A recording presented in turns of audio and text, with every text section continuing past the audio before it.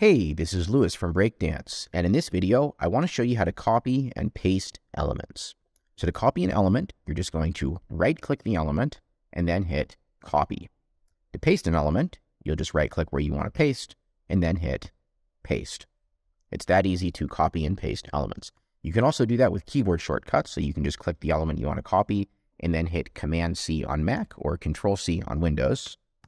And then to paste the element, you just click in the element you want to paste the element inside of or next to, and then Command or Control V.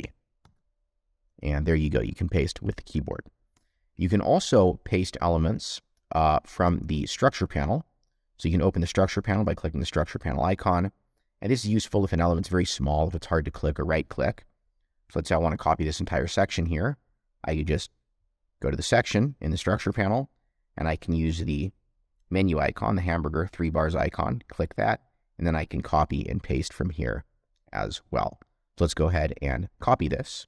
And I can also paste across pages. So I can copy from this page and paste on another page. I've already copied this element. Let's go to another page on the site. Let's go to, for example, the affiliate program page. I won't save my changes here, of course. And let's say I want to paste that section on this page. I can now just right-click and paste. And there we go. I've copied an element from one page and pasted it on another page.